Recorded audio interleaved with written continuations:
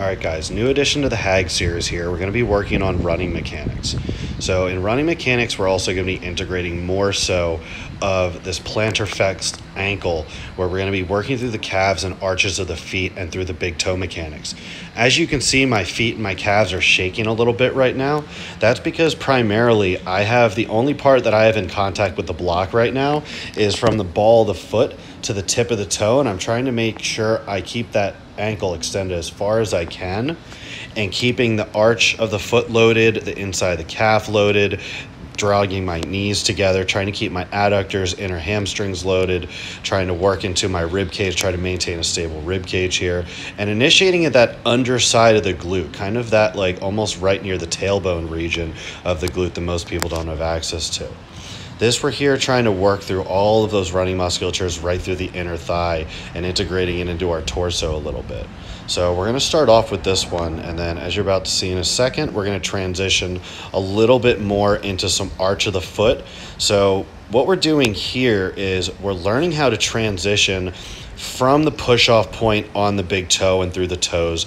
We're keeping it engaged and we're pulling that heel down to the ground to load into the calf and load into the arch of the foot. Keep that trail leg nice and internally rotated slightly over top of our midline. And we're also keeping the front knee over top of the ankle and internally rotated a little bit. So as you can see, as the camera pans around here, I'm at a pretty narrow stance and I'm trying to pull everything towards my midline here.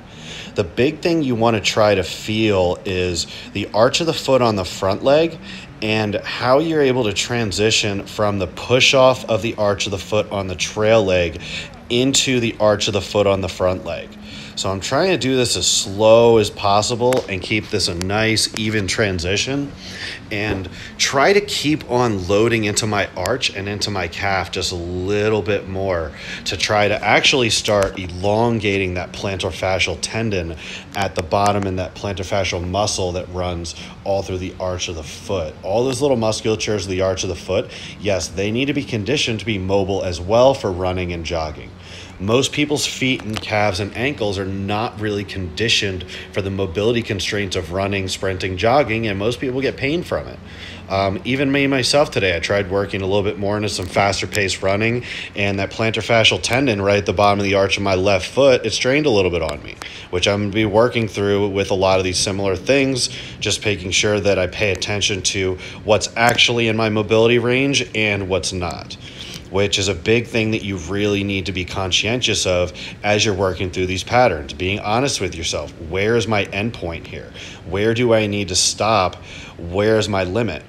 Because as you're working into new ranges of motion, you do become very prone for creating a new injury. New musculature is very deconditioned and it's not used to exerting forces. So as you're slowly working into it, so as you're working into that tendon and the arch of the foot, into that soleus, into that gastroc, into this section of the calf that you can only really access if your knee's slightly internally rotated over top of the foot. You see here, I'm trying to maintain my internal rotation and it's very difficult.